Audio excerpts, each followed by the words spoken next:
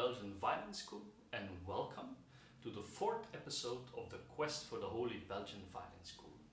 In this episode we go back to the roots with Charles Auguste De Bériot. You can see him right behind me. De Bériot was born in 1802 in a noble family in Leuven. He got his first violin lessons from Jean-François Thiby, a student of Viotti. And Thiby also became De Bériot's guardian after the early death of his parents. When he was 19, he went to Paris to study at the Paris Conservatory with Pieter Jansen, but the two didn't get along very well. Ballot did not like De Bériot's eccentric style of playing, so De Bériot said farewell after only a few months. He traveled through Belgium, the Netherlands, France to give concerts, before becoming in 1824 court violinist of King Charles X of France. 3 years later, he earned the title of Chamber Virtuoso of King William I of the Netherlands. In the same year, in 1827, De Bériot met for the first time Maria de la Felicidad Garcia, a world-famous mezzo-soprano known better under the name of her husband at the time, Malibran. They traveled through France, Belgium, Italy to give concerts together. They fell in love, and in 1836 La Malibran divorced her husband and married De Bériot. But their luck didn't last very long, because the same year La Malibran died after falling from a horse. De Bériot withdrew from concert life to take care of their son, Charles Wilfried, and this period of not giving concerts actually took quite a few months, even a few years.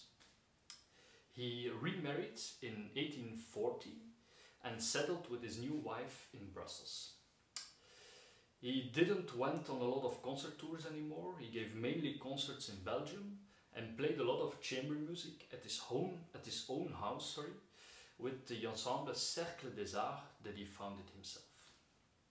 In 1842, De Bériot was offered the succession of Ballot at the Paris Conservatory and in the same year a similar position at the Brussels Conservatory.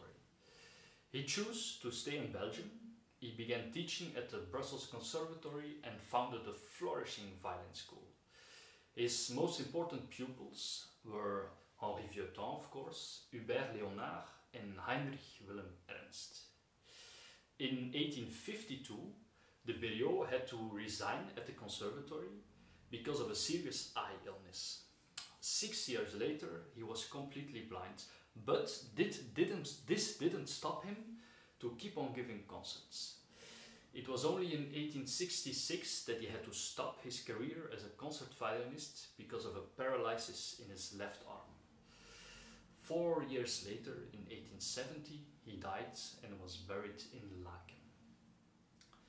De Bériot is considered as one of the greatest violinists from his era, as I already mentioned, as one of the founding fathers of the Belgian school of violin playing, and he combined the virtuoso style of Paganini with some typical characteristics of the French school of violin playing, such as grace, elegance, pure intonation and a lot of precision. As for his compositions, he wrote mainly for the violin. He wrote 10 violin concertos, numerous series of variations on famous opera themes for violin and piano, and a lot of books of studies or études for the violin. And it's from one of these books, the Études opus 109, that I play for you today, the Polka. Enjoy!